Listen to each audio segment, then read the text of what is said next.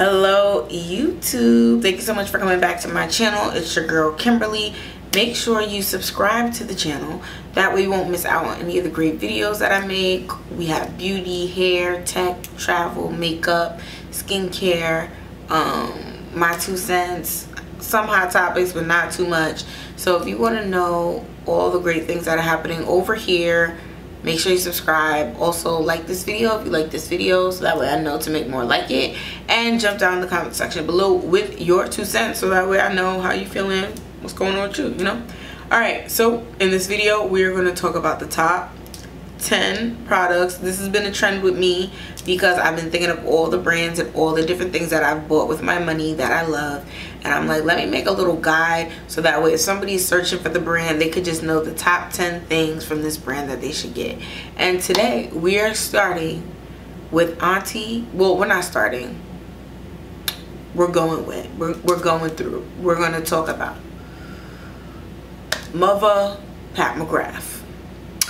Pat McGrath. You see how I put that F in there? Because you respect on her name, McGrath. Let me say Pat McGrath. Let me say it correctly.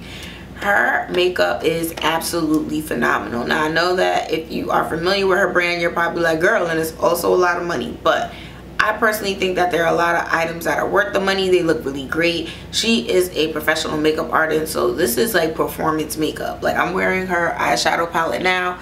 I'm on video number umpteenth, and it's still giving the same exact color style set up that I did. She has a lot of great products.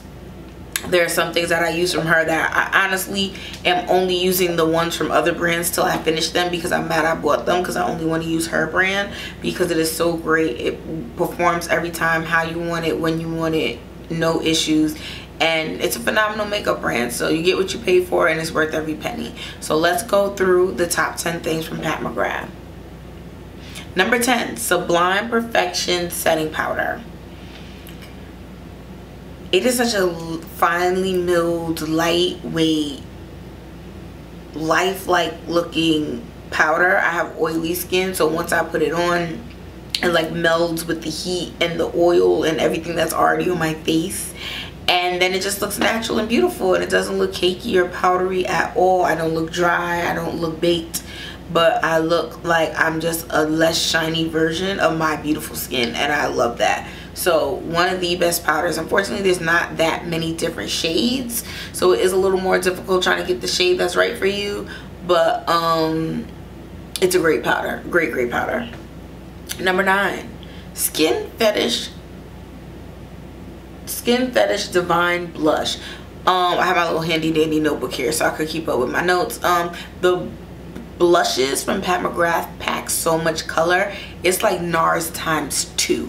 Like, you put it on and it's automatically like, whoo, color, and it looks gorgeous. And somehow there are a few shades that are like pale pinks that don't look good on darker deep skin tones, but after you pass that one pale shade, all the rest of the shades look fabulous on all skin tones and colors. And I'm just like, how did that work? Like, this should be too dark for her, and this should be too light for her, but it somehow looks gorgeous on everybody.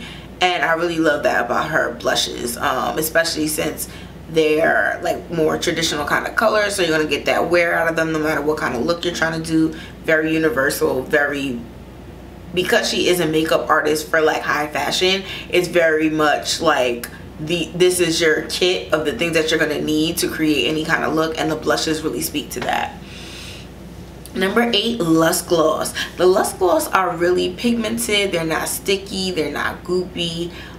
They feel really good. They're a plethora of colors. They have enough pigment in them that even if you have deeper or darker colored lips, that when you put them on, you're still going to see that color payoff. It's a great lip gloss. It's a little drying when you wipe them off, so it's not the most moisturizing post lip gloss removal, which is why they're not like my #1 high-end gloss, but it's a really great lip gloss. Number 7, Intensifeyes Artistry Wand. Now, some of you might not even know what I'm talking about, but Pat McGrath has this wand, and it's basically, I wish I knew where mine was on my makeup table, but it's basically this kind of primer Vaseline solid gel, almost like a eyelid deodorant, and you put it on your eyes, and when you put the eyeshadow on top, it intensifies the color. It makes the glitters brighter and bolder, and if you have a darker color, it makes it deeper and richer. And you can put it on top of eyeshadow, or you can use it as like a base and then put the eyeshadow on top. It basically gives you the ability to make even more cool, artistic, in-depth eyeshadow looks with the same eyeshadow palettes that you already have. It works for her shadows and for other brands. It is a phenomenal little tool that I love, especially when I'm trying to do going out over the top, like, or Halloween or some kind of crazy makeup. It's really, really great for that. So that is one of my favorites. And I also have never seen any other brand with something like it. I know you could take MAC mixing medium and try to like pack it on with like an eyeshadow brush, but because this is already in the wand, it just makes it so much easier to apply. Number 6, Fetishized mascara. All of her mascaras are good, but that's just my favorite one.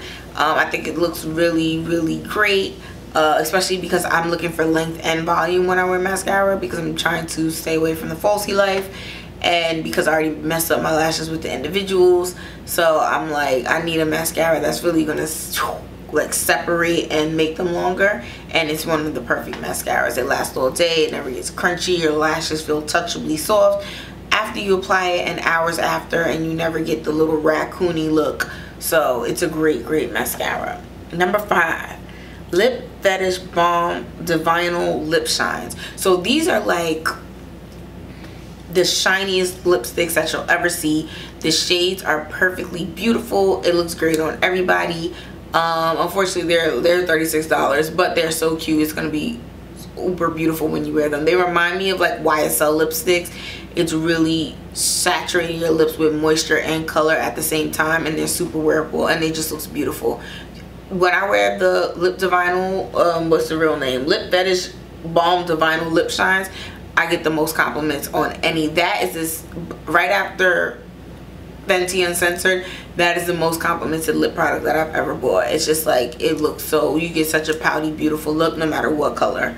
Those are phenomenal. Number 4, Mothership 9 Huetopian Dream. All of the Pat McGrath eyeshadow palettes are amazing, but there's some that I just be wearing them out and I'm about to hit pan, and that is one of them. I love the different shades and the glitters and the two-tonals, the coarse glitters versus the more finely milled glitters, the matte shades.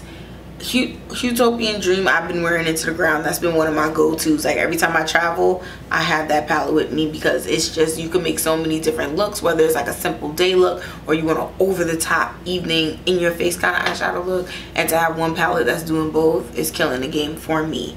Number 3 is Mothership 8 Divine Rose 2.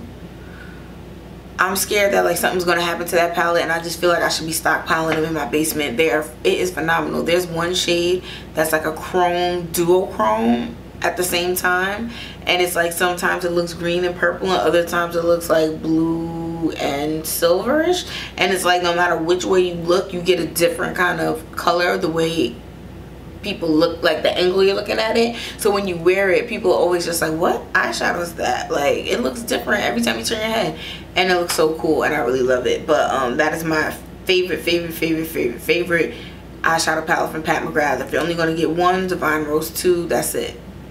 You don't need any other palette. Number 2 is the Skinfetish Sublime Perfection Foundation. The goal of foundation for me is to have a product that's going to make me look like I have beautiful skin and not beautiful makeup, and I feel like the Sublime Skin Perfection Foundation really does that. When you put it on, I just put it on with a dual fiber brush, and it looks like I did like a makeup artist application, like where I patted it and did powder and all these different layers and did all these different techniques to my skin, but all I did was just buff it in like a regular foundation, and it looks so lifelike. It looks bendable when you smile and don't smile, smile and don't smile. You don't get the marionette creases around your mouth. The color is saturated, so it's very easy to get a full coverage look, but it looks very beautiful when it's just the medium coverage look. It is one of the best foundations. If you ever look when she's like, when one of her artists are like key for makeup for a fashion show, or when they do a celebrity makeup, a lot of times they do Cardi B's makeup, the person just looks beautiful like themselves and they don't look cake face, and I love that about the foundation. And that brings me to the number one product. I don't even know if y'all can hear that, but the number one is the Skinfetish Sublime Perfection Concealer. That is the end all be all of concealers for me. There's probably 2 or 3 other concealers that could stand next to her, but that is the best high-end concealer hands down. There are probably some new girlies that I haven't tried yet that people might try to claim are better or comparable, but I'm not convinced. It's not Charlotte Tilbury.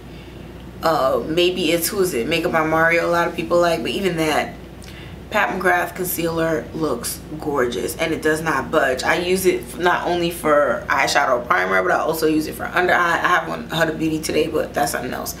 But it is so smooth and soft feeling, and I have creasy eyes and it doesn't crease that crazy. Under eye doesn't crease. On the lid, sometimes if I don't powder it, it'll crease.